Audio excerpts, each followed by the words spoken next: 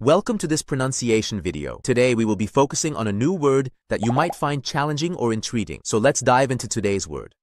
Ko, which means Abbreviation for company, denoting a business entity or organization.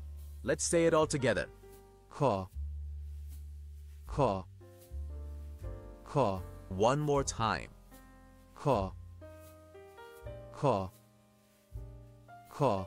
Thank you for joining us on this adventure in pronunciation. Remember, language is a journey, not a destination. Keep exploring, experimenting, and expanding your linguistic horizons. We'll see you next time.